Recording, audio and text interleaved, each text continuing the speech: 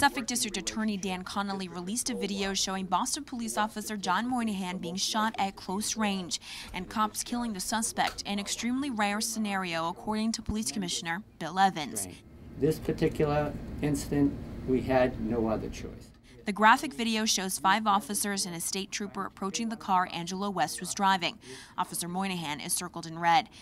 He opens the car door and at 6:47 at night is shot in the face with a .357 Magnum.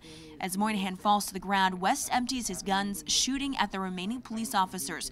They eventually kill West.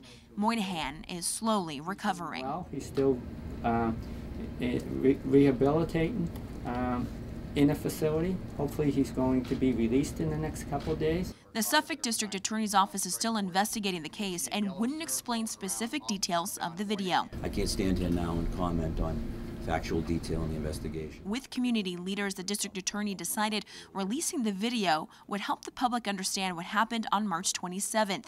Reverend Mark said the video will help the healing process. But there is not a lot of anger at the police because of it. I mean, people understand.